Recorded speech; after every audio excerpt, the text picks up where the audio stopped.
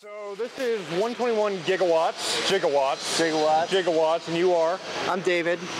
Okay, and the theme here is reinventing the wheel. How are you doing that? Yeah, we're reinventing kind of a typography wheel here. Okay.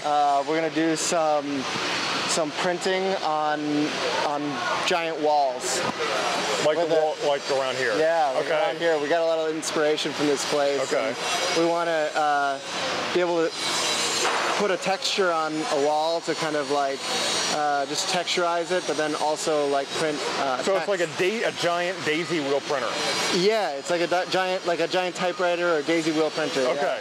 Yeah. My name's David Heiser. I'm with 1.21 Gigawatts, and we've been building for the last 3 days.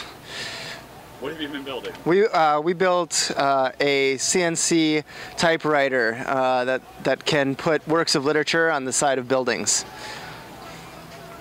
And what kind of parts does it use? oh, it's a largely did a lot of CNC laser cut wooden parts with some pretty complicated mechanisms using like a cam to fire our levers, and it uses kind of like a stamp pad mechanism to put the letters onto the wall.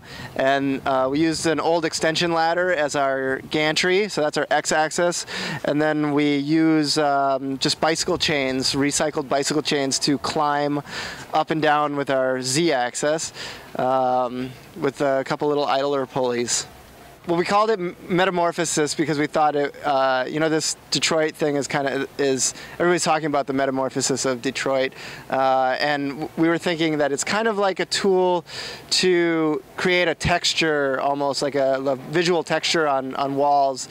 So when you have a blighted surface, you could maybe put like a work of literature, or the Bill of Rights or something, like some kind of